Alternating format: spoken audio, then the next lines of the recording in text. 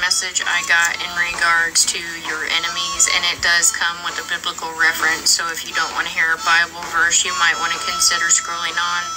However, the message is about your enemies are hearing the word run, and it has to do with an attempt to hurry up and hide from the hell they've cast on you. For some, this is literally in regards to spells that were cast on you.